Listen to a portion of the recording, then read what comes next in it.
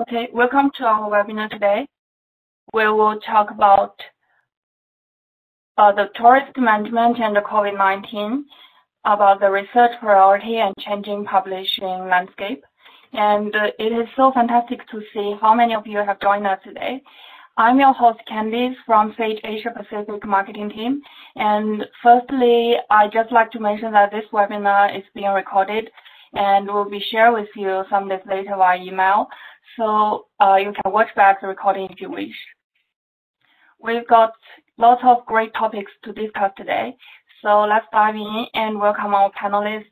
We have Professor Chris Cooper from the School of Events, Tourism and Hospitality Management at Leeds Beckett University. And we also have Professor Haiyan Song from Hong Kong Polytechnic University, who is the Associate Dean in the School of Hotel and Tourism Management. And finally, Ms. Xuting Wang from SAGE Publishing Asia Pacific. Today, after our panelist speech, we will be finishing up with the question and answer section.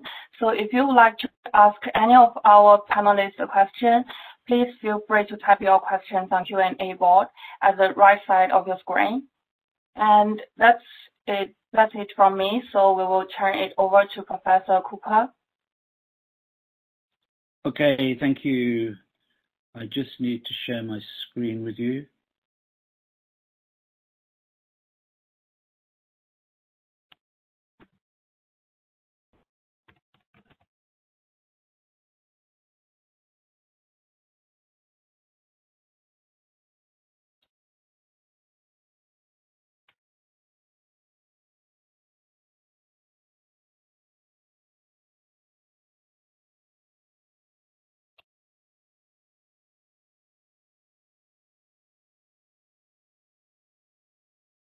Okay, can you see the screen? Yeah, good. Okay. Well, for me, it's morning, everyone. I know for some of you it's afternoon. I know for some of you it's evening, and probably for some of you it's good night. But what I would like to do today is to speak about the research opportunities and priorities that COVID-19 presents to the tourism sector. I want to also look at the link between COVID and climate change, and I want to finish by looking at some of the implications of COVID for academic publishing in tourism. So, and I must also make an apology that for some reason these slides have become animated. What we have with COVID-19 and tourism is an unprecedented crisis. We haven't seen a crisis like this for tourism in our own lives, but it's also a transformative crisis. COVID not only is a problem, but it's also accelerated a number of trends which are already happening in the tourism sector. So we all are so familiar with Zoom, so familiar with Microsoft Teams, and I think that will remain with us once the pandemic is finished. So it's accelerating certain trends, accelerating trends of working from home, which is changing the relationship between leisure time and work time. And COVID-19, for tourism, it's a victim and a vector. Yes, it's a victim in terms of the crisis that it's created, but tourism is also a vector of COVID in terms of air travel and people traveling around the world. Certainly, we've had an issue with that here in the UK. So what does that mean for tourism research? As I said, we've had Zoom. What it means is we need to look at pandemics and tourism. What we have here is a global pandemic. So the spread geographically is very wide. It's global. It's spread by transmission from location to location, hence the importance of tourism as a vector of COVID. It has very high attack rates and high death rates. Multiple cases occur very quickly within a short time. And until recently with the vaccines, there has been minimal immunity in the population. Younger people seem to be less effective than older people. And we're seeing new variants, novel variants all the time coming out. So this is a serious issue for tourism and one that really has transformed tourism. So we have two types of response to COVID-19. The first is the pharmaceutical response. Vaccines, which are now being rolled out across the world. And we will have vaccine passports. And they're proving to be quite controversial in terms of how they discriminate between different groups in society. But there's no doubt that the vaccine will be a saviour for tourism. But we also have the non-pharmaceutical response, and this is the one that has been so damaging for tourism, with lockdowns where hospitality, theme parks, attractions are all closed, social distancing, huge impact on reconfiguring destinations, reconfiguring attractions, and changing the relationship, I think, between psychological carrying capacity and social carrying capacity. But I'll come back to that.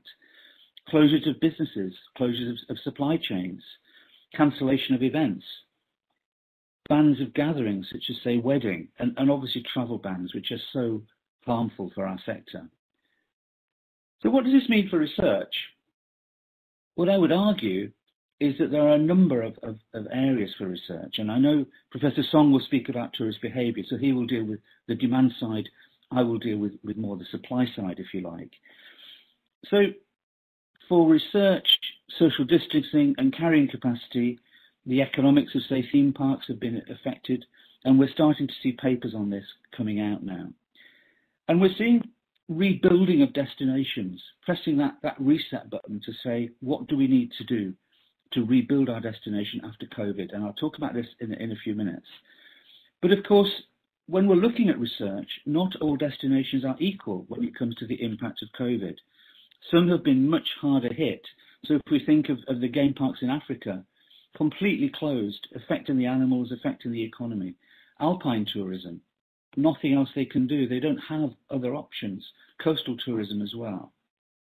So there is lots of research potential out there for tourism researchers. We've gone from over-tourism to under-tourism. And looking at the implications of under-tourism for some destinations is proving a very rich seam of research, and there are a number of papers on this already. Professor Song will speak about forecasts. I won't speak about that. Research on the value chain, as the impact is rippling through right down back to the farmers.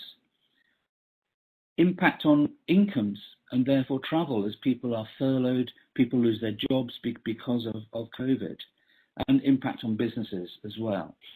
So thinking here particularly about participation of employees, the health of employees, there's a lot of work being done on that, the well-being of tourism employees, and businesses in terms of strategic rethinking. Think, for example, of the cruise sector, which has been so hard hit, the airline sector too. But on a brighter side, I would argue that the research is also supporting recovery strategies.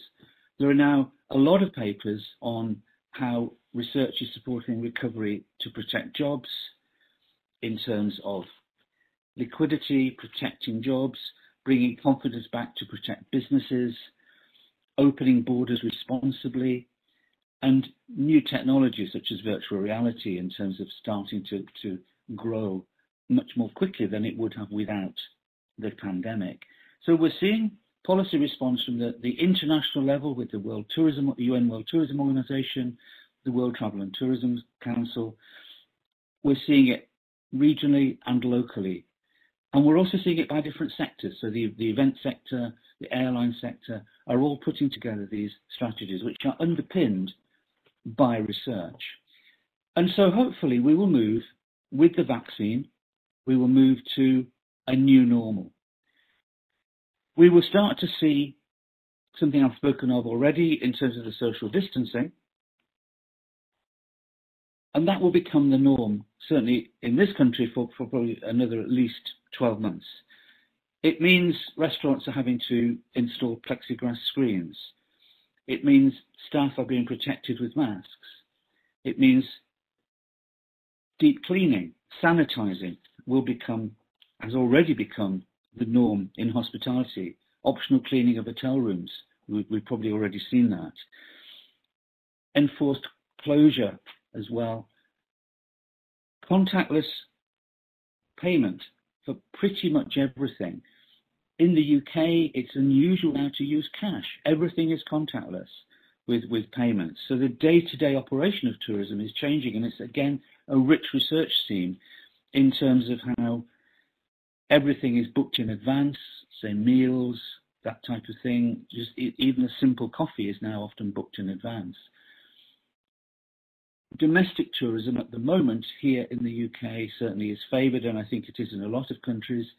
Last week we were able to stay in self-contained accommodation, self-catering accommodation. The hotels here are not yet open, but as long as you're not sharing facilities, it's okay. So again, a lot of work there that can be done. So localization, domestic tourism, localization, and this has seen a growth in small tourism businesses. You might expect COVID to hit tourism in a negative way in terms of small businesses, but in fact we've seen a growth in small businesses. So as I said, self-contained accommodation. Equally, work on promotion. There's no point in having all of these systems in place if you don't promote them. Virtual reality, the heritage sector certainly doing a lot of work on replacing physical destinations with virtual, so you don't have to meet people, you don't have to come in contact with people. And we will see vaccine passports. There's a huge theme of research here. Vaccine passports, at the moment there is a thinking that we will start to label destinations red, green and amber, so there'll be a traffic light system for destinations, and that will then depend on the level of quarantine that's required. So a lot of things potentially to look at in terms of tourism, and certainly the tourism journals are now starting to fill up with this type of material, and I'll talk about that in a second. So plexiglass screens, cabins, greenhouses for social distancing in restaurants, contactless payment for pretty much everything is certainly the experience here, and I'm sure it is in other countries. And new realities taking over from what could be a dangerous physical reality. And the vaccine passport, which I'm sure we will see. I know the European Union is thinking of that. A couple of things from me as well. Firstly, what has become clear to me over the last 2 or 3 months is this link between COVID-19 and climate change and tourism. And I think this is certainly a research priority for us as a group of academic researchers. I'm not going to go into this in detail, but what this diagram is basically saying is that climate hazards are exacerbating, are making the pandemic worse in terms of emergency evacuations and shelters after wildfires or hurricanes, water scarcity, heat waves, but most probably importantly also air pollution. Air pollution, because COVID obviously attacks the lungs and breathing, is a real issue. So let me just, and I think all of these slides will be made available to you. Let me just go through a couple of these points. Firstly, the negative points, if you like. Air pollution exacerbates the impact of the virus, and that affects the less well off, perhaps more. It affects those working because they have to go out into the air. We're also seeing the fact that economies are being hit very hard by the virus. It means that the priorities of, say, the environment in the past are now not as important. So we see the rainforest, illegal logging has come back, and the government is far too busy looking at the impact of the virus, particularly on Brazil, which is probably the worst country in the world for the virus at the moment. And they've taken their eye off the environmental section, if you like. So the environmental policy is weakened. It's also weakened, I think, because in the future, whereas we might have been much harder on the airlines, taxing carbon, I think that will be delayed because the airlines have suffered so much. So I suppose in a playing cards, in a gambling situation, at the moment, what's happened with climate change and COVID is that economics has trumped the environment. We're much more caring, if you like, of the economics. There are more cars around because people are not using public, certainly here, they're not using public transport because it's deemed to be more dangerous.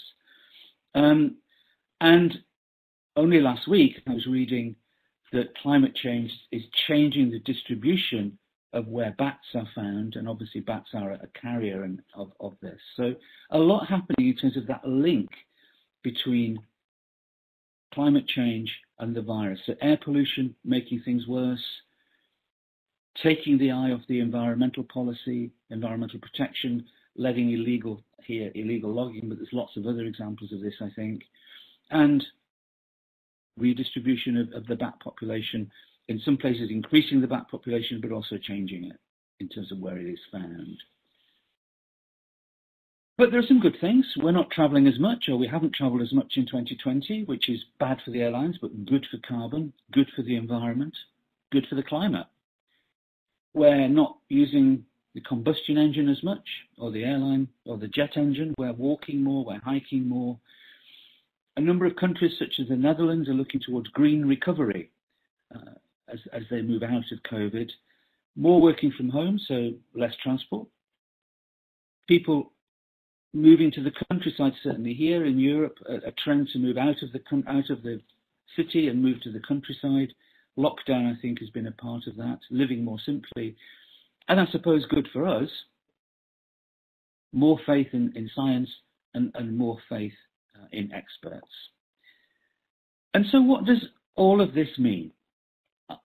We're moving, I hope, to a new tourism when COVID gradually fades.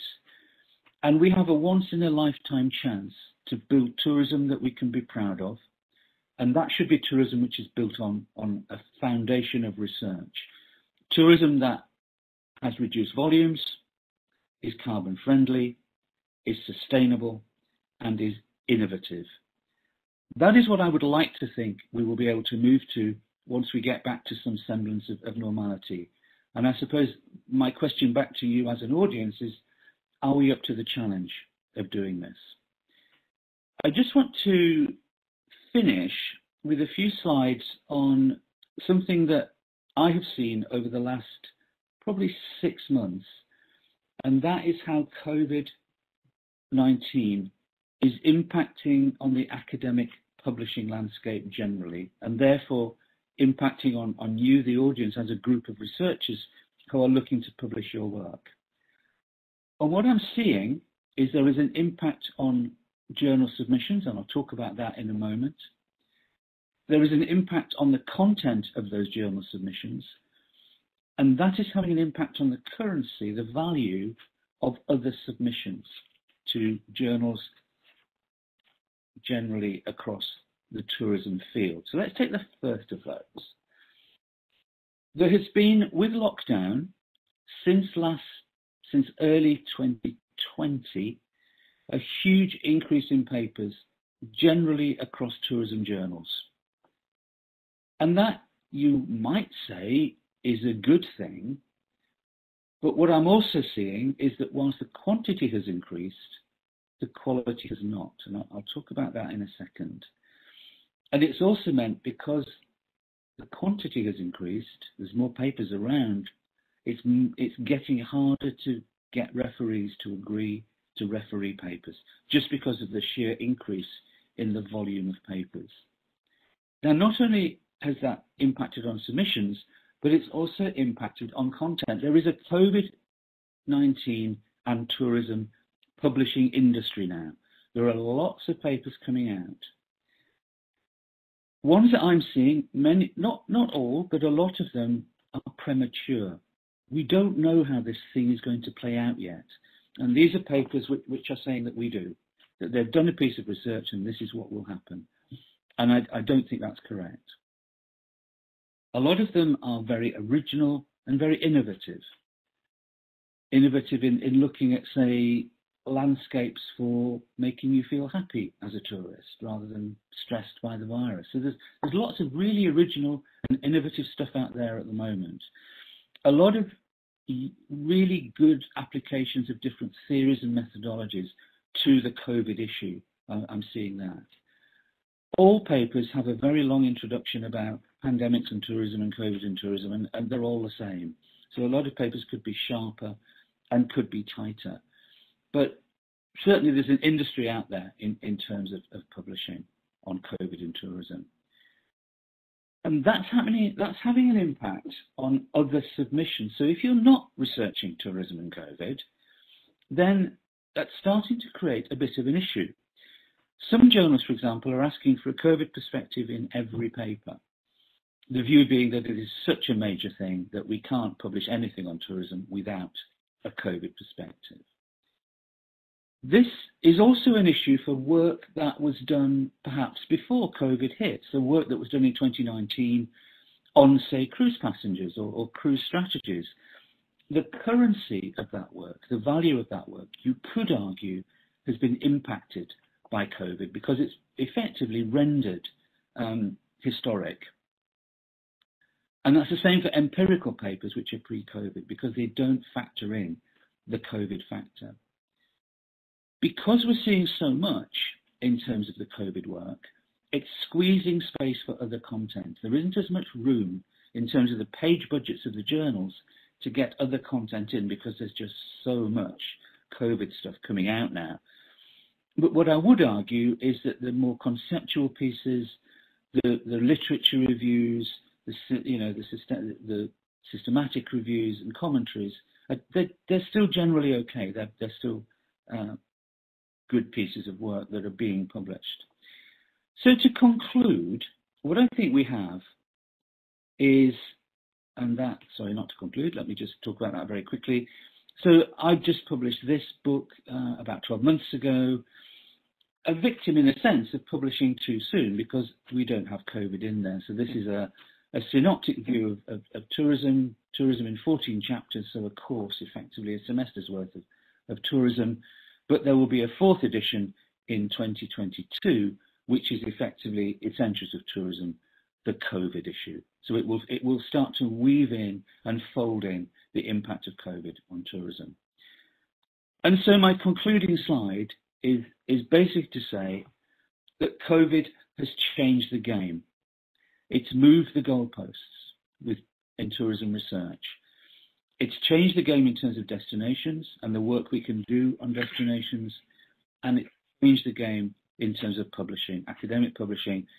At the moment it's different. It will change back again, I think, in the next 2 or 3 years, but at the moment COVID is dominating in that publishing sector. I will stop at that point and hand back to the chair and look forward to some questions later on. Thank you, everyone. Okay, thank you, Professor, for sharing your insights. So next we'll welcome Professor Song for his part. Okay. Hi, okay, thank you. I yes. need to share the screen. So can you see the screen now? Yep. Right. You're seeing the presenter's screen or the public screen now?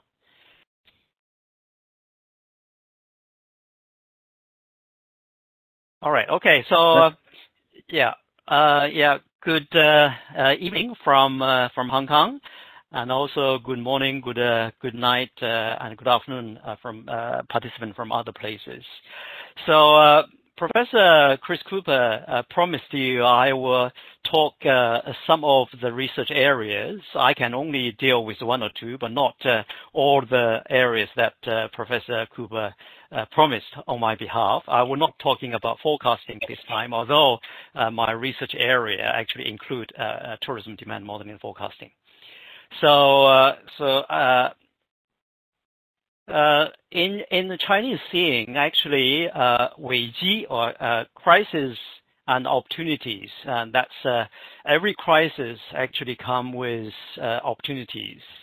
Today I'm going to present some of the research opportunities during the pandemic, COVID-19 pandemic, and thereafter.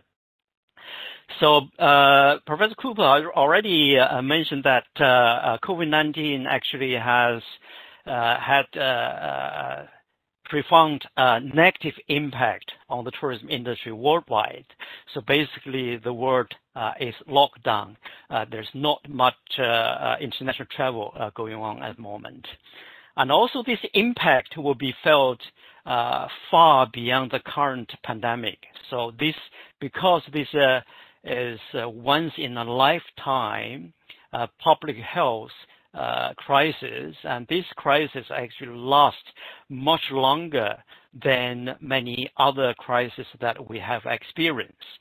And as a result, this impact will last much longer than we anticipate. So, and also especially the industry practitioners, decision makers and policy makers are very desperate for the recovery strategies and solutions. And some of these strategies and solutions may actually coming from research, from educators. So that's why I said, this provides academics with research opportunities. So Professor Cooper actually talked about many new possible research directions, but I will mainly focus on from a demand perspective or from the economics perspective. So the first question we would ask is that although this pandemic is unprecedented and it was much longer, but whether this pandemic actually is a one-off event or will generate one-off impact or long-term impact on tourism and also firm behaviors. But I was mainly talking about whether this will influence the tourist travel behavior as a result. But if this impact is one-off, although it is bigger and longer, in effect, the existing research or existing theoretical framework should still be very useful and relevant to deal with the impact of COVID-19 on tourism, right? The only thing that we need to do is that we include a COVID factor which may influence the travel decisions during this period and maybe right after the pandemic, but then the tourists will return to normal.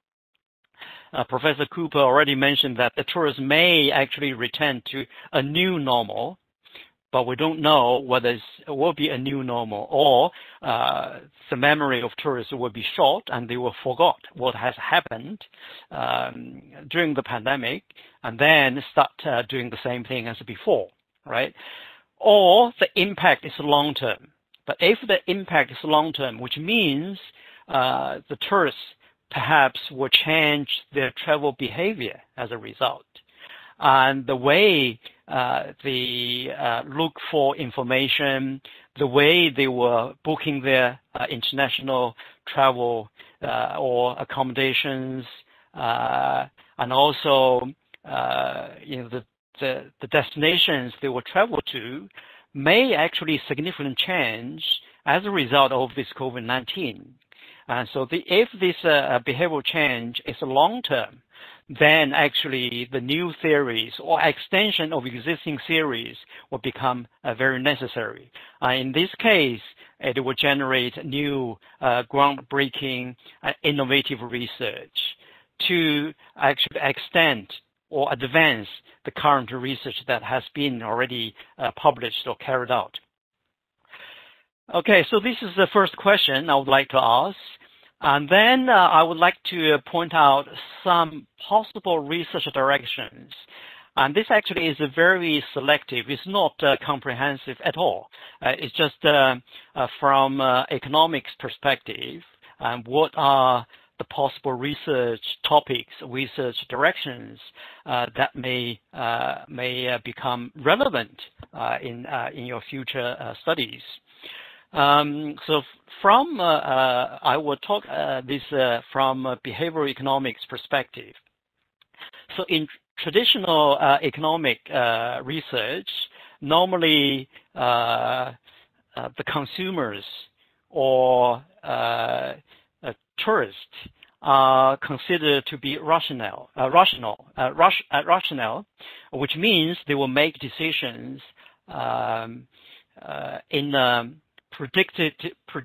predictable manner based on the constraints they may have. For example, which destination the tourist will travel to will depend on his income level, the cost of travel to the destination, and they actually make these decisions very rational.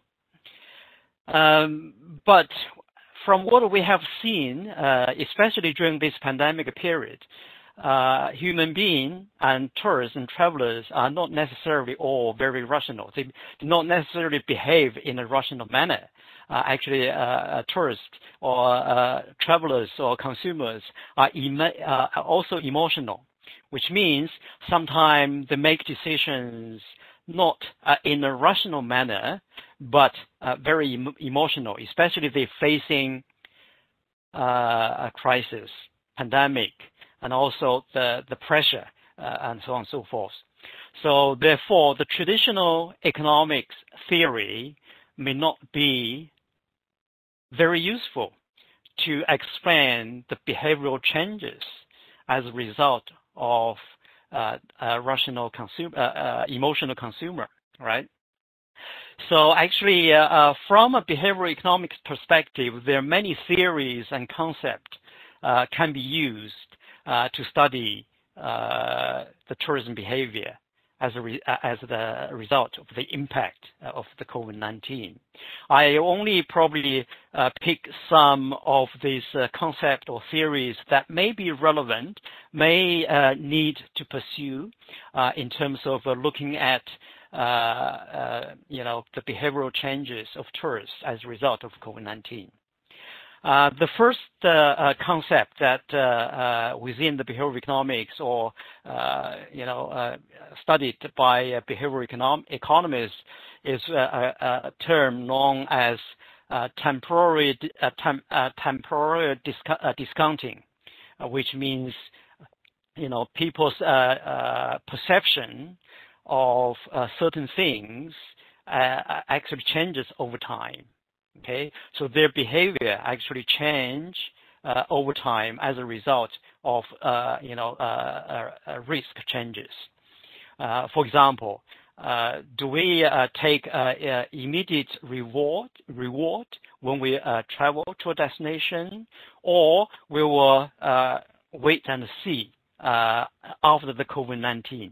So many researchers and academics already started to look at after the COVID-19 finish or disappear, whether the tourists actually will suddenly started to travel abroad and release the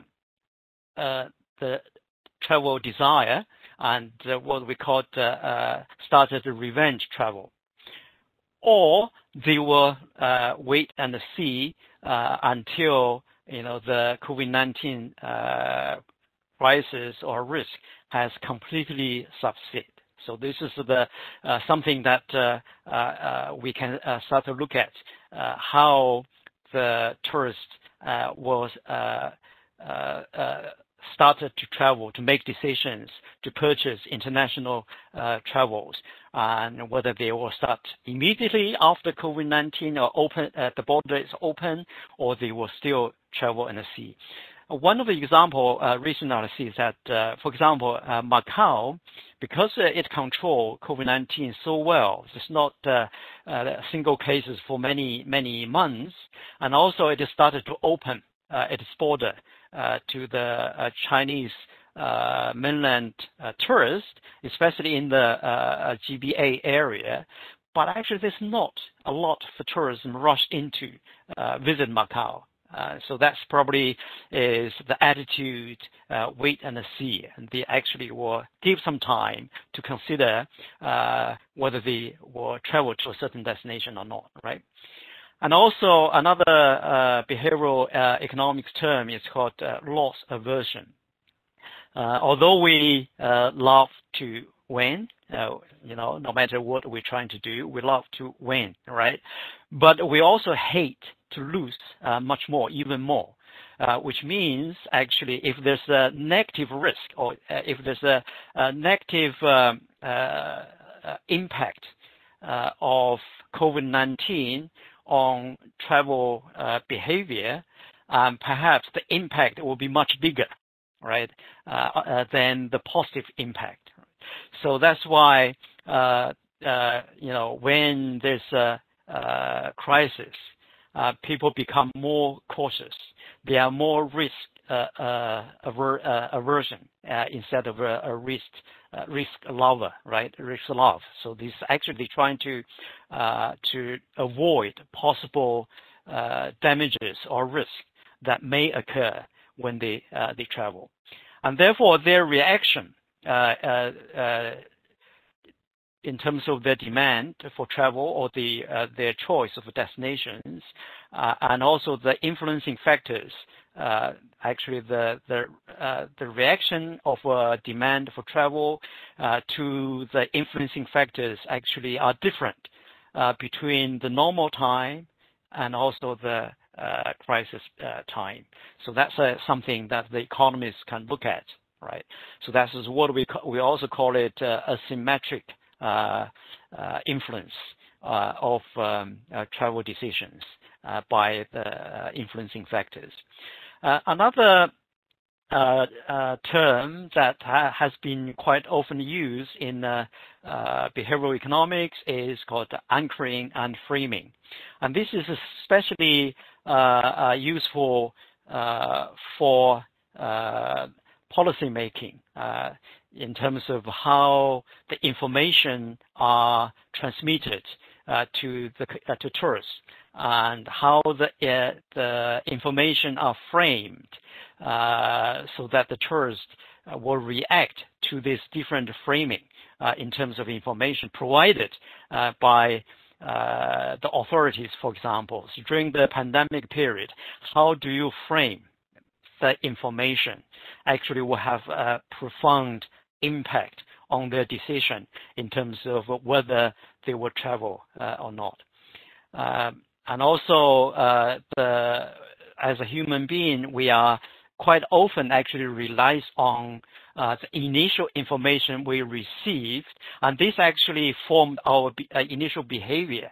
And then actually, although in the future this information may evolve, may change, but we still actually believe much more in the initial information we received, right? So this actually will have impact in terms of how we receive the COVID-19 information, because nowadays we know there's so much misinformation going around on the COVID-19, and also a lot of conspiracy theories and so on and so forth. We have to be careful, because a human being and also consumers tend to trust the initial information they received very much. So these actually are the things that are relevant to our research, and also another term, which is mental accounting. Basically, as consumers, our decision is based on how much income we receive, right? So actually, the travel decision of tourists is constrained by the income level of a tourist. If they receive a high income, it is very likely they will travel to far away or expensive destinations than if they have a lower income. But the consumers actually sometimes classify their income subjectively, which may lead to irrational expenditures or irrational spending. For example, especially during the COVID-19 period, because certain group of people has been affected much more than others, different organizations and non-government organizations, even sometimes the government, actually trying to establish some sort of policies to encourage people to donate their income or their wealth to support these disadvantaged people. But then how do you design the policy to maximize the donation with a view to helping those people affected actually have important or influence the actual donation of people, whether they would donate based on their regular income or their windfall or their bonus, for example. So they probably will tend to donate much more if they suddenly somehow receive a lot of,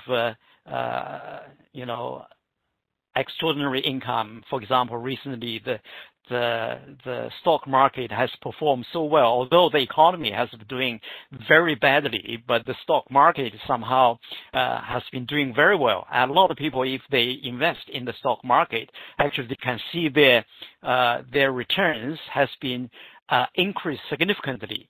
But during this, if they really get this huge additional income, and perhaps they will donate more. So that's will tell us who to target and how actually we design the policy in order to attract more donations to help these people who are affected during the pandemic period. Another term which is also quite often used in behavioral economics, is what we call the social norms. And this actually is a very interesting concept. For example, there are two types of social norms. One is called the injunctive norms, which the society hope us to do, versus descriptive norms, what the society actually does. Right? I'll give you an example in contrast. What do we mean by these two different social norms? For example, in some Western countries, USA, for example, and although the government has been repeatedly saying that you should wear a mask when you go out and keep social distancing, but still there's a lot of people actually do not listen to this calls, and they still actually emphasize other aspects more than protect themselves and protect others. But in Hong Kong, for example, although the government didn't actually call for everybody wear a mask when they go out, but everybody actually wear a mask when they go out. If they don't, they feel ashamed. So that's actually a different social norm in different cultural background, cultural setting. I don't mean to discredit one social norm against another. I think these both are relevant and prevalent in different cultural settings. But this actually will have an impact on their travel behavior, right? Not only actually their behavior in terms of wearing mask, but also perhaps will also affect their behavior in terms of how they will travel, who they will travel with, and where they travel to, right? So this actually is a very interesting topic that was well to explore in terms of looking at different culture and how they shape the social norm, and how these social norms actually influence their behavior and also influence their travel behavior, or their behavior related to hospitality, for example, right? So these are some very interesting things to look at. So these are some possible research topic. It's very selective. It's not actually meant to be comprehensive, all-inclusive. Just trying to point out some possible directions that you may think of. But of course, from those possible research directions, you can extend, amplify to other areas as well when you look into specific research topics. Next, I will present examples or research that we have recently done using some of these concepts and theories. And this paper actually is already published in a Journal of Travel Research, which is a SAGE journal, recently published, actually just published online. It doesn't have a page number yet, but it is published online. So if you are interested in great details of this research, you can certainly go to the website and download the paper and read the study. But I only here I only present the basic background of this research and also the main research findings, and also illustrate how some of these concepts, which I mentioned earlier, are utilized in this piece of research. Okay, so we all know the novel diseases continue to emerge due to urbanization and increase of mobility of population. These actually, many public health crises have occurred over the last 2 or 3 decades, right? SARS, H1N1, MERS, and so on and so forth. And this actually is something to do with urbanization and also the mobility of people. Although Professor Chris Cooper mentioned that it may also have something to do with the climate change, the environment, but certainly this closely relates to urbanization and mobility of population, which has been confirmed by other research. And also tourism is one of the one form of this population mobility. So therefore, actually, tourism can amplify the negative impact if there's a public health pandemic, because they travel from place to places and they carry the virus from one place to another, right? So actually, it is a channel of transmission of public health novel diseases, and this actually is also well known by research done by other academics. So therefore, if tourism can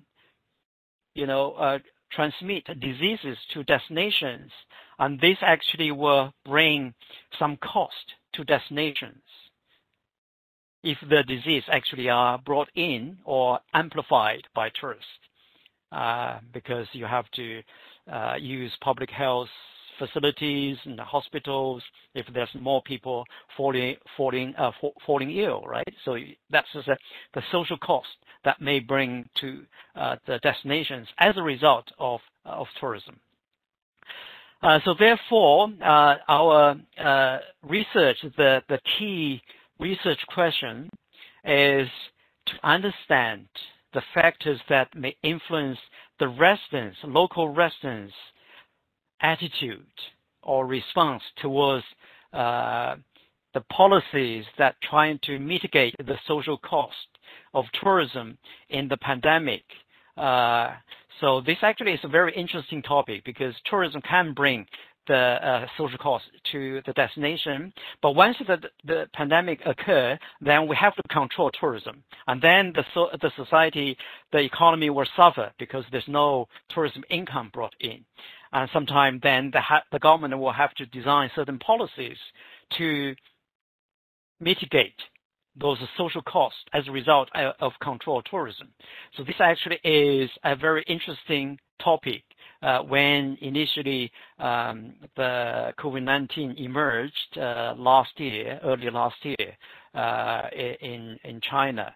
So immediately after that, we thought, all right, this is something very interesting. We need to do research to look at how to mitigate or reduce the social cost caused by tourism. And also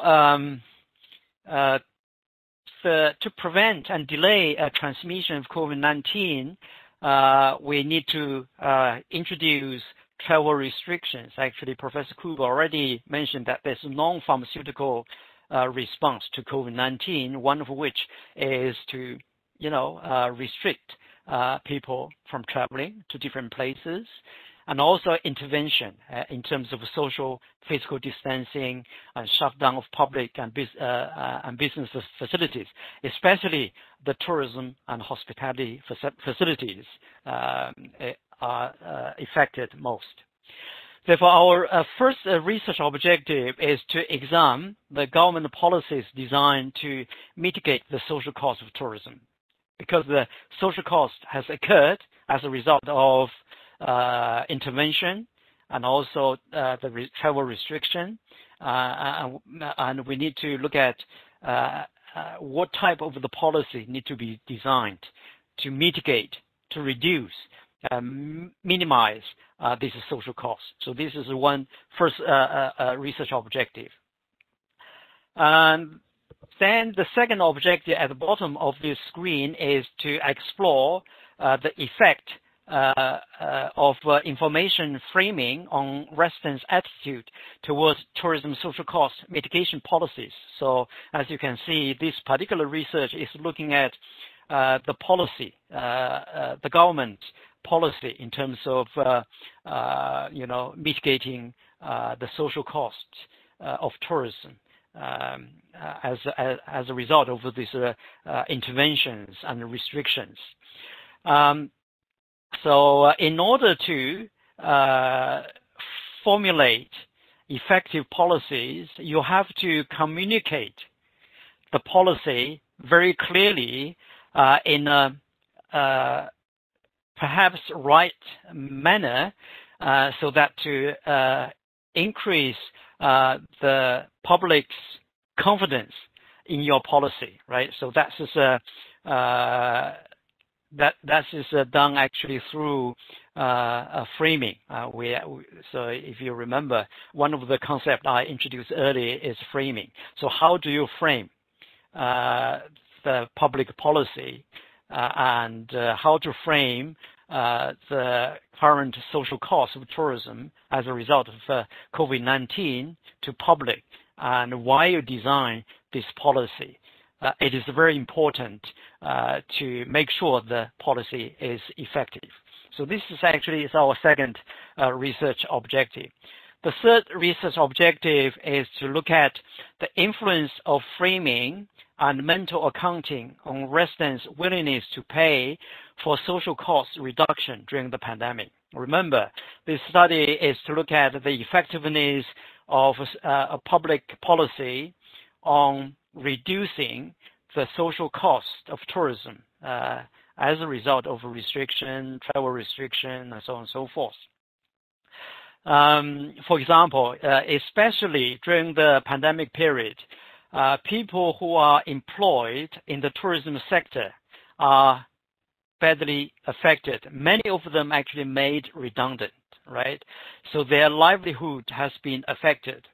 And therefore, different organizations, non-government organizations and charitable organizations and the government sometimes actually trying to take some measures to reduce these social costs brought by these restrictions. So and how actually in the society there's still a lot of people are not affected. Actually, some of the people during the pandemic actually are benefited from the situation, especially, for example, the online platforms, retail platforms, and the investor, stock market investors, and these people actually are making money during this period. Of course, they will be willing to help, to donate or to chip in terms of responding to government or charitable organizations to donate their wealth and income to help the people who are affected, right? But how can you actually attract more of these donations to people? And then you need to consider how people actually decide to donate. Who are the people most likely to donate? And this actually is what one of the important concepts we use is mental accounting, to understand how people actually classify their income and which part of their income they are willing to donate more. So that is a concept that we use in this study to look at how effective the policy is to attract different people's response to your call for donation, for contribution, their willingness to pay for reducing the tourism related social costs. Actually, so the design for the research, I'm not going to spend too much time, just to let you know.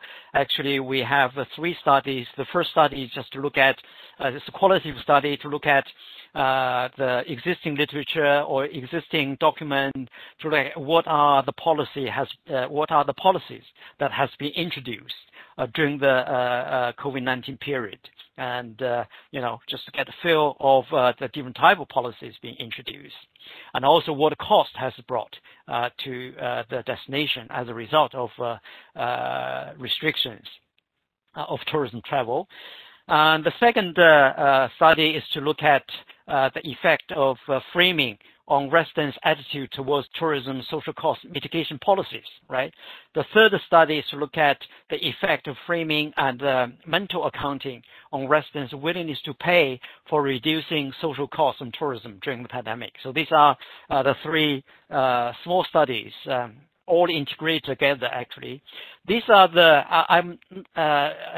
because of time, because of the audience, I'm not going to explain the methodologies, the models that we use, and the experiment we designed to collect the data, but just to present the result. Actually, the data we collected about 2,000 response from 3 cities within China during the COVID-19 period. One city is Wuhan, one city actually is Guangzhou, another city is Hong Kong, actually 3 cities. So about 2,000, more than 2,000 respond. Every city will have about 600 to 700 response. So these are some of the results. Again, this is very selective presentation in terms of the results. But if you're interested in the detailed study, you can look at our paper. So first, positive framing induced respondents' positive bias in favor of proposed policy measures as compared to the negative framing. So you have to frame your policy positively to attract more donations or positive response. And also respond who are employees in the tourism-related industry or currently residing in the cities with more confirmed cases of COVID-19 perceive the policy measure is less effective. I don't know why this is the case, but it's obviously perhaps this is to do with the people in this city has already suffered too much, and they are constantly facing the negative information all the time, how many confirmed cases, how many people died. So they actually perhaps, whatever the policy you design, whatever the framework you use, perhaps it is not very, not as effective as if the policy is introduced in other cities where there are less confirmed cases. And also, residents' willingness to pay for reducing the social costs of tourism in the pandemic through donations is influenced by mental accounting. And also, they are more likely to donate if their income comes not from their regular salary, but from other sources. So this is interesting, but also expected research outcome. So in terms of contribution, this study contributed to the debate on the effectiveness of different type of public policies in fighting against COVID-19 pandemic. It has also contributed to the literature on residents' attitudes towards public policy designed to mitigate the social cost of tourism and their behavioral purchase intention. But purchase intention here, donation intention. Okay, and also framing information positively will help to the public policy to actually help to maximize the effectiveness of public policy. Okay, and also in addition to this, donation, government anti-pandemic bonds could also be offered to residents to reduce social cost of tourism during the pandemic.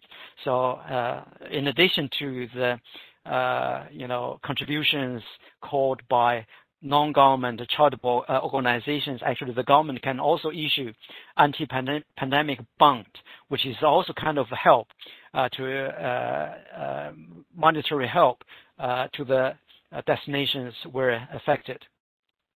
Okay, this is actually just a piece of research that we have done for your information, just to stimulate your research interest. But before I'm concluding, actually, I will use this opportunity to introduce two important journals published by SAGE. One is Tourism Journal of Travel Research, which is a very well-known, very important journal. Actually, it's one of the top 3 highly regarded journal in tourism and hospitality research. Actually, it is a Q1 journal, which means, as very top of the ranking, and the impact factor is very high. Is 2-year average impact factor is more than 7.7, and actually recently attract quite a lot of submissions related to COVID-19 research. Another journal also published by SAGE is Tourism Economics. It's also an important journal, especially in economics area, tourism economics area, and although it is in the Q2 area of this journal, but this does attract a lot of good research from tourism economists. And the impact factor is 1.8, it's quite good. And actually, currently, I was invited as a guest editor of a special issue for tourism economics. And the deadline for this special issue, the submission deadline, actually is 31st of April 2021. So we still have about 2 weeks, a little bit more than 2 weeks for people to submit to this special issue. If you have done a very good research related to tourism economics or economic geography research, please do consider submit your study to this special issue. These actually are some of the areas listed here, but actually the submission are not restricted or limited to these areas that are listed here. But if you think your research is relevant, is related to consumer tourism behavior, or even to the supply side, firm behavior, or destination management related to, for example, competitiveness, or destination impact of the COVID-19 on the tourism in the destination, please do consider submit to this special issue. This will be a very important channel for you to disseminate your research. I think probably I have talked more than I should do, so I finish here. Be happy to answer any questions. Actually, it's a bit over time, but I guess that should be okay. Okay. Thank you, Professor Song. So by now, I believe our audience have lots of key takeaways. And I can see there have been already many questions in our Q&A board. We will answer the questions at the end of our webinar. So now let's welcome Xuting for next part.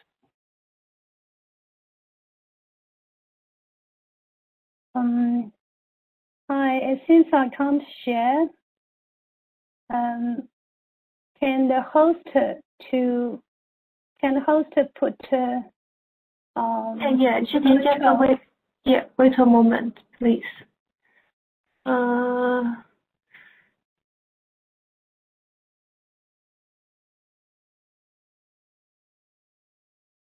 Okay, Xuting. Okay. Yeah, please go ahead.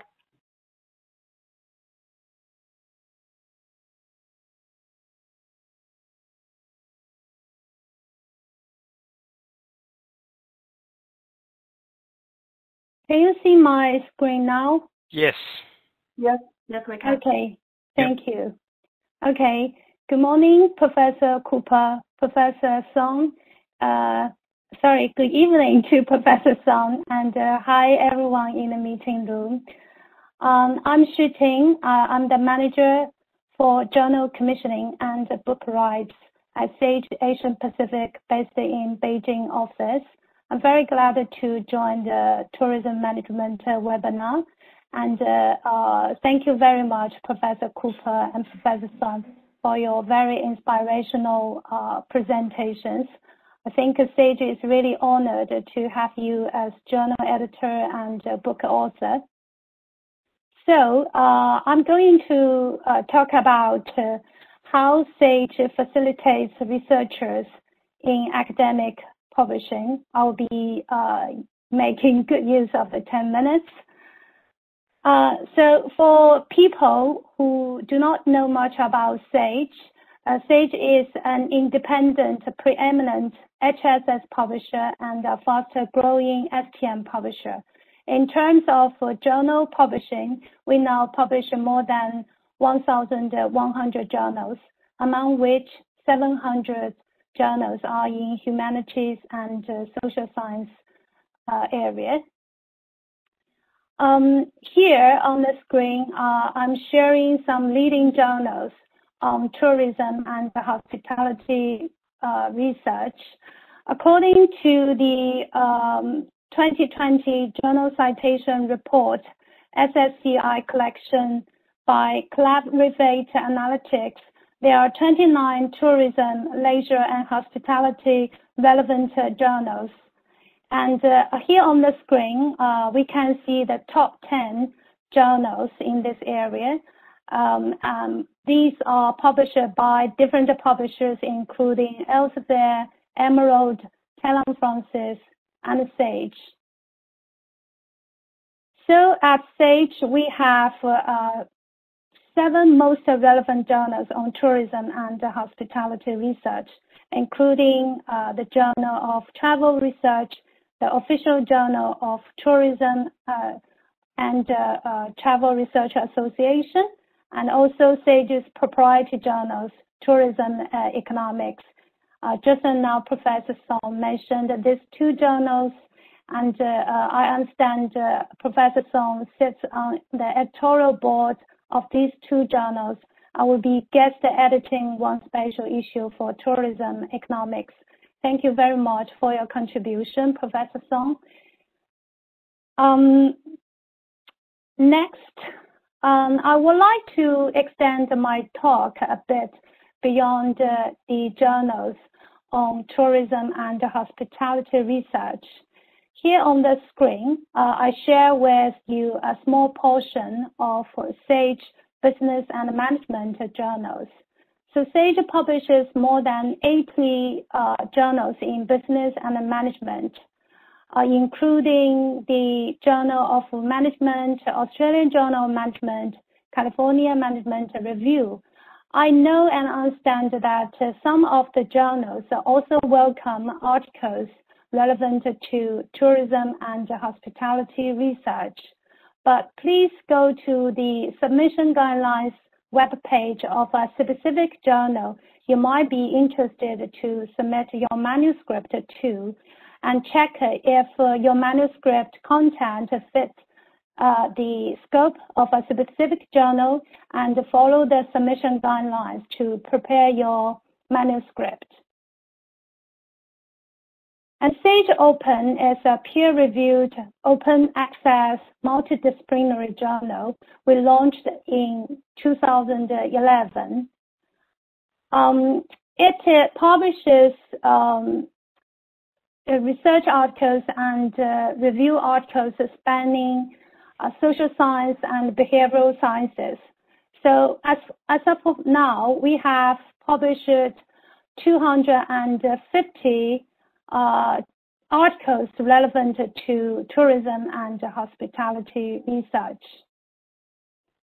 So authors can enjoy the benefits of very quality reviews, efficient production, global marketing and distribution, and of course, readers can have immediate and free access to the content. The journal is now indexed in SSCI and other key indexing services.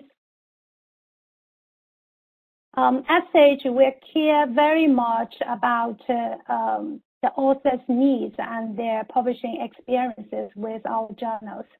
So we put together the Journal Author Gateway, which is designed to help with authors' submission and publication journey. On the Author Gateway, there are a series of resources on how to get your article published, including a downloadable guide, the links to how to choose a journal and how to submit your article videos. We also provide author submission guidelines, publication ethics, and peer review process, etc. So please click and check the Author Gateway for more information if you are interested. So SAGE Journal Recommender is a tool that helps authors to find the right journal based on their title and content.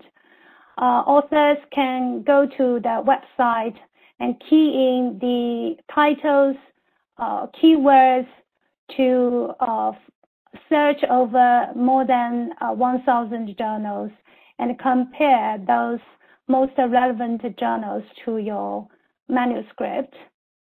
And the results could be limited to journals which are indexed or open access journals or journals that participate SAGE Path, which is a free article transfer service providing expert advice on preparing your manuscript to the journal, which might be the best fit to your manuscript.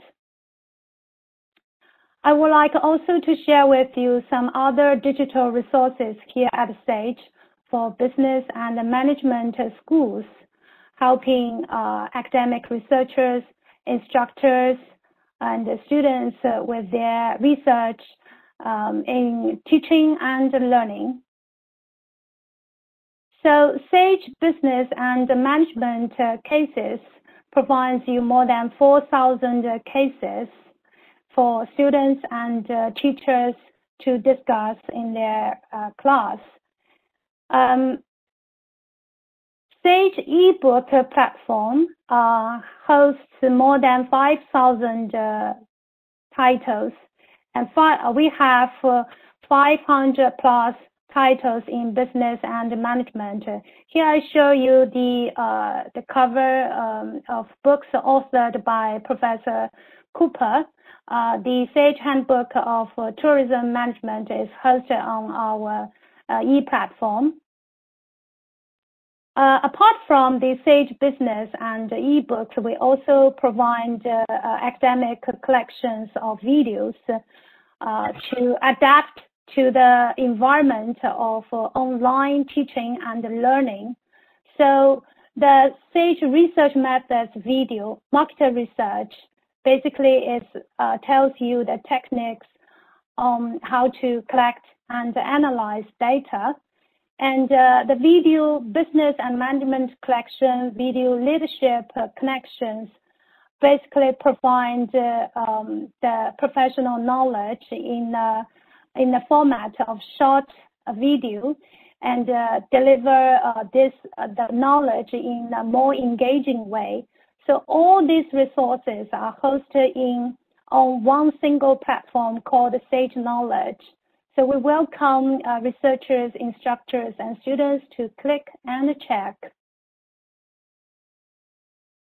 So that's all for my presentation. Thank you for your listening. And if you have any queries about SAGE journals, please contact me. And if you are interested in trial to the business and management resources, you can contact my colleague via the email address on the screen.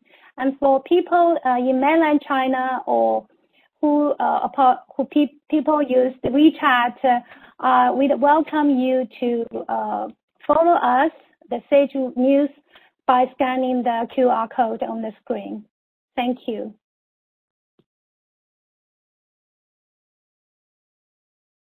Okay, thank you very much, Xuting. So let's come to the Q&A session. We have 9 questions in total, and for the first question 1 to 4 is for Professor Cooper, and following questions 5 to 8 are for Professor Song, and the last one I have a question for Xuting. So can I share my screen?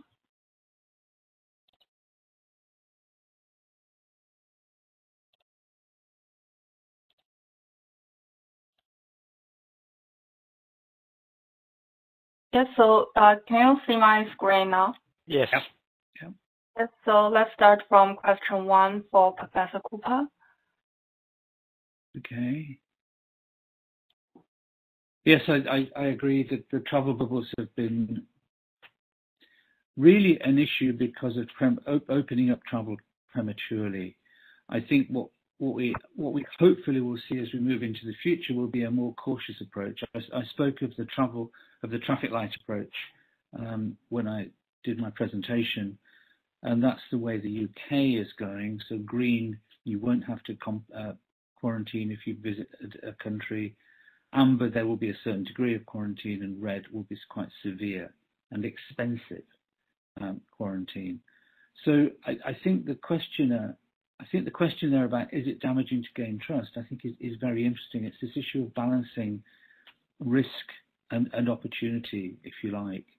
So I think what we will see is more caution, and I think the travel bubbles will continue to be established, but in a more cautious way. Hyan, I don't know if you've got anything on that as well. Yeah, I think you answered perfectly, so I don't have any further addition. Okay. Okay, so let's on to question 2. I haven't seen a great deal on the views of travellers towards vaccine passports. What we are seeing here in the media is a backlash against vaccine passports because they seem to be discriminatory against those people who have not been vaccinated. So there is talk here in the UK of having to show some sort of vaccine ID before you're allowed into a football game, or even before you're allowed into a restaurant. That will be quite discriminatory, and I think is going to cause quite a lot of social unrest if it comes to pass. So at the moment, I haven't seen a lot on vaccine passports, but I think it will become, if they're introduced, and the European Union is already looking at this, I think if they are introduced, it will be a very interesting area of research, particularly in terms of those that are excluded by this. Okay, so next question is, can you see the question 3? Okay. Yep. I think if you're doing research on entrepreneurs, then there are a number of angles you can take. And my strong advice would be work in your disciplinary comfort zone. If you're a geographer or an economist or a sociologist, depending what your background is, orientate your research into that direction. I think the whole area of entrepreneurship in cities is a really interesting one. And as I mentioned in my presentation, what we've seen in this country is a growth of entrepreneurs from people who have been in lockdown, come up with an idea, and then established a small business. So it's a really interesting area in terms of linking entrepreneurship with innovation as well. But as I say, what I would be looking at is my host discipline, if you like. I'm a geographer, for example, so I think like a geographer. I think about places, I think about destinations, I think about links, and I think that would be my strong advice. I'm always very, very reluctant to guide people into a particular area of research, because research has got to come from you. It's got to come from the heart if it's going to be successful. Yes, thank you. And now we have question 4.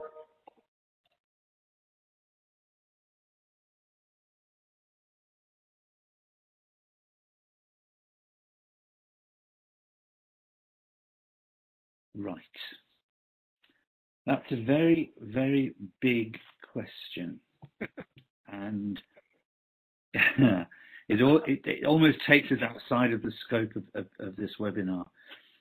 I do quite a lot of sessions with students on tourism futures, and COVID obviously is part of that.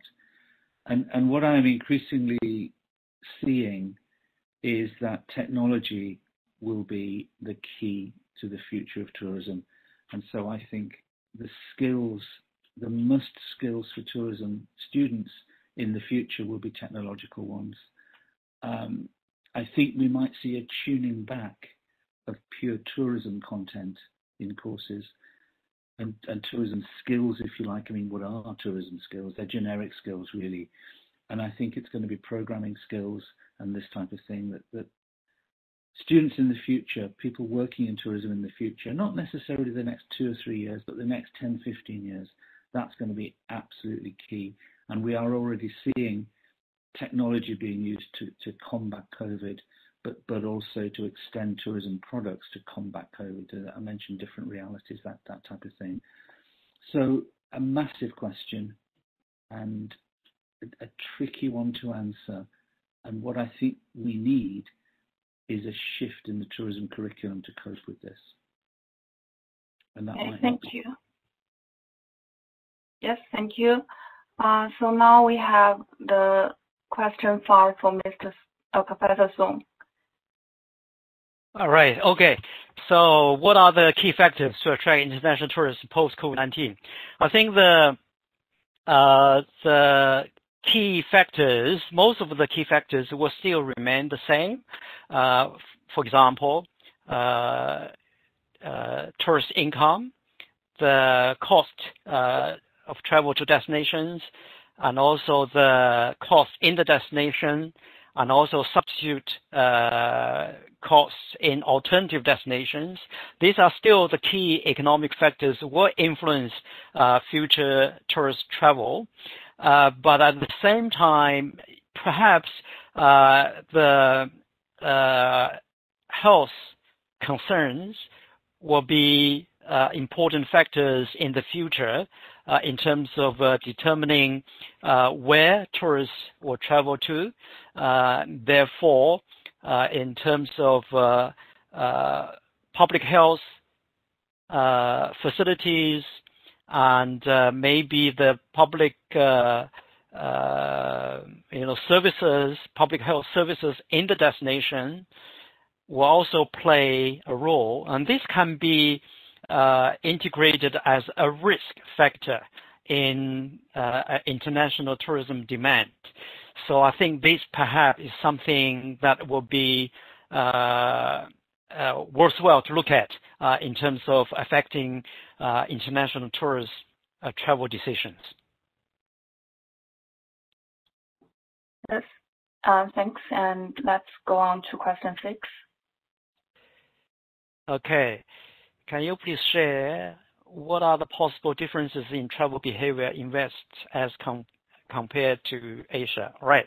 Actually, this is a very interesting question. Actually, there has been a lot of research done in this area, looking at the cultural difference and how the cultural difference influence the travel behavior, either in terms of a selection of destinations or the behavior when they are in the destination.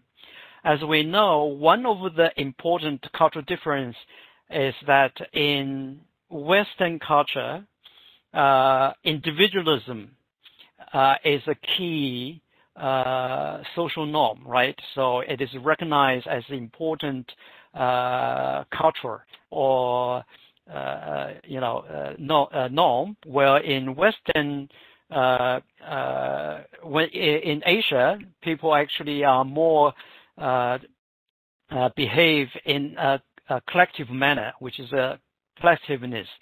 So these actually are two different types of cultures. Therefore, their travel behavior tend to be different. Western countries, they tend to select an independent traveler type of travel, where in the Asian culture, people tend to go for group travel because these two cultural influences.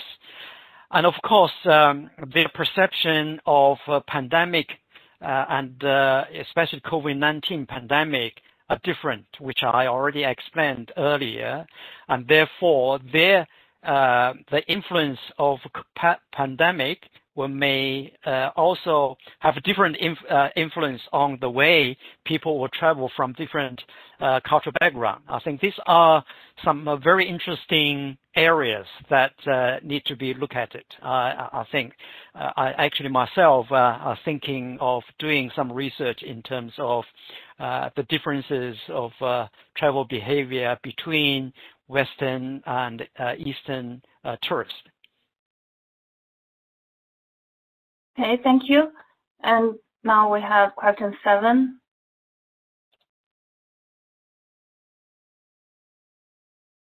This actually is a practical question. It's not actually a research question. I think the government can introduce various of stimulus schemes. For example,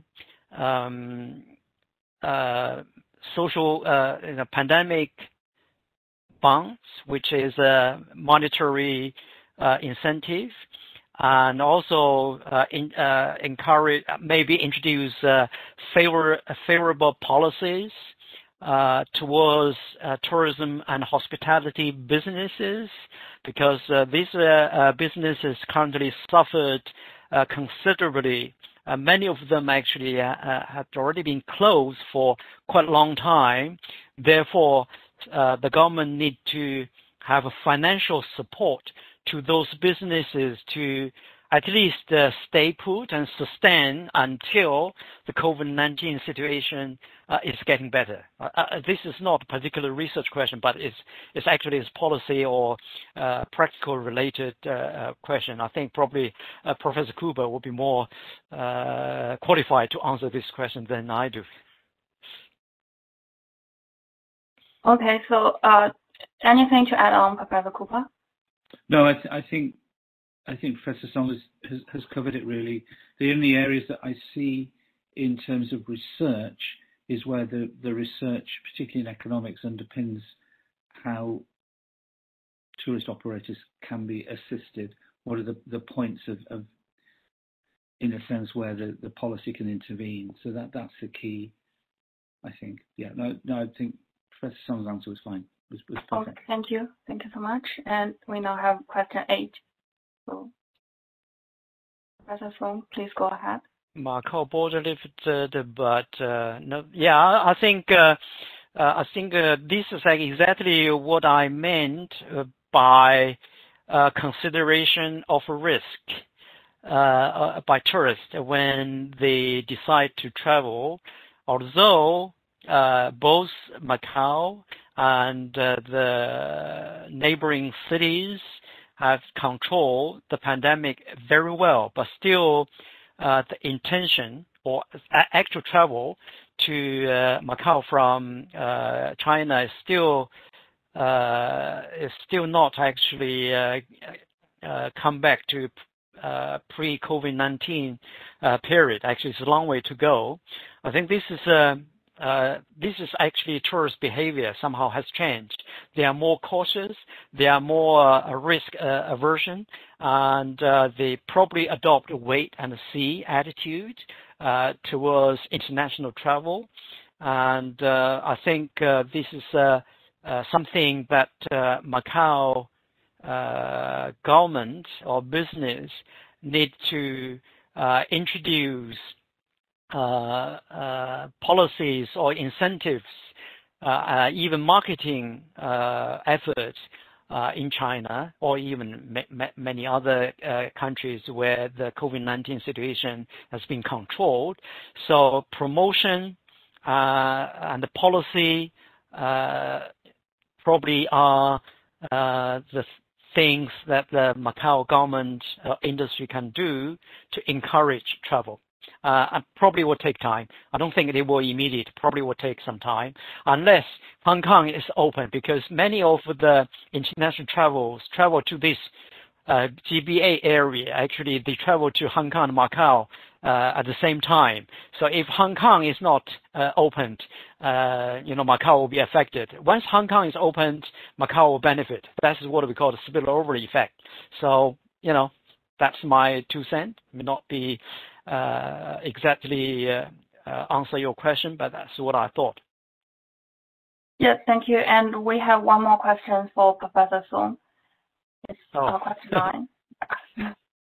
Why is there a big disconnect between tourism entrepreneurship and research in tourism journals? And the entrepreneurship field is entrepreneurship journals. Yeah, I think probably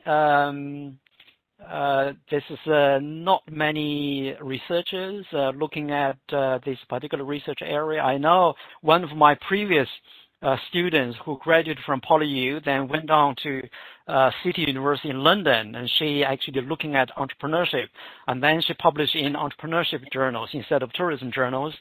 I think perhaps this is an area that many of you can start to look at. Actually, entrepreneurship is very important, especially during the COVID-19 period. There's a lot of business closed down, but also some new business are actually being started.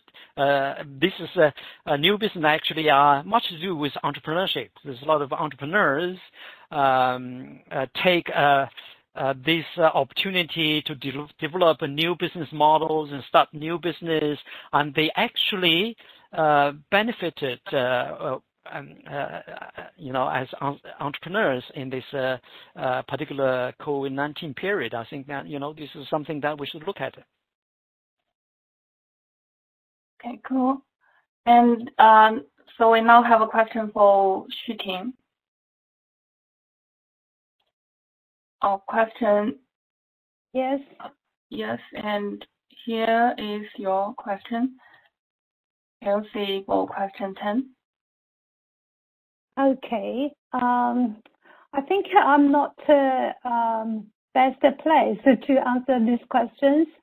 Maybe academic editors of journals is best placed to answer this question.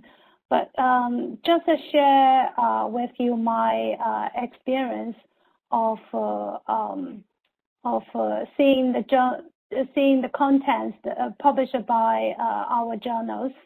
I think I research based on some region or some country is still welcome as long as in terms of methodology, research methods, it's sound and scientific, and it has implications for practice or problem solving in other places of the world. So I think maybe Professor Song and Professor Cooper could share your views on these questions. Sure.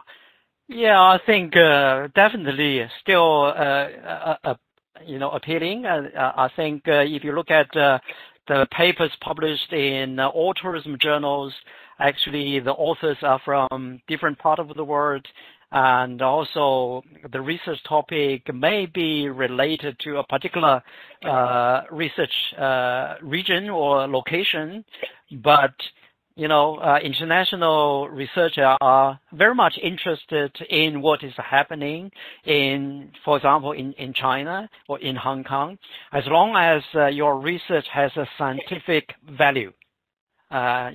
Methodology is rigorous, and the research is relevant, and also, can be generalizable to other destinations. I think that's absolutely still you can publish in international journals, even you're doing research related to a particular location or context. I think that's right, but I also feel that there is a danger of reverting back to case study research. And if we're looking at a particular single destination or a single context, I think it's important that you can generalize from that to say, what does this mean for other destinations? What does this mean for other tourism countries? I think tourism research has grown out of the case study approach. It was very common, say, 10 or 15 years ago, and I think we've come away from that now. Yes, localization, contextualization is important, but I think, as everybody said, the rigor of the paper of the research is going to be really important, and the ability to generalize from it is key. Otherwise, it's just yet another study of another place. Okay, thank you. And I think we have one more question, and it's also the last question for Professor Cooper and Professor Song. It's about compare the pre-COVID data with the post-COVID work.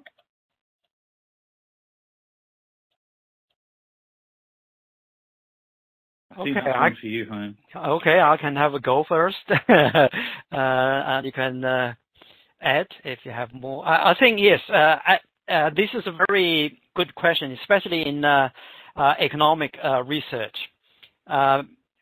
Before COVID-19, actually, if you are using econometric or statistical method to look at the consumer behavior or tourist behavior, normally the data are quite stable in terms of the structure. But after COVID-19, everything actually stopped, and then tourism demand, tourism travel almost come to a stop.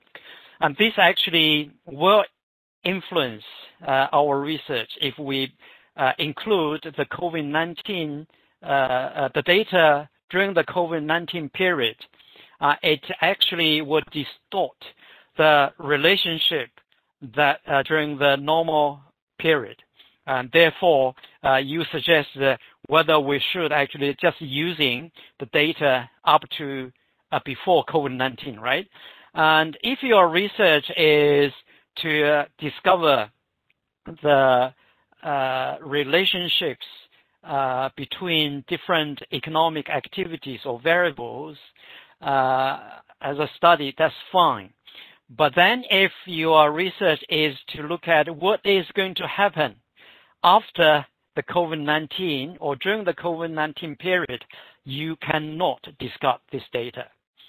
For example, I've been doing a few studies recently on tourism forecasting, and it is crucial that you need to predict what is going to happen during this period and beyond, because the researchers and the practitioners want to know what is going to happen. So as a researcher, you are obligated to provide insight for practitioners, academics, and therefore you have to use this data. But then,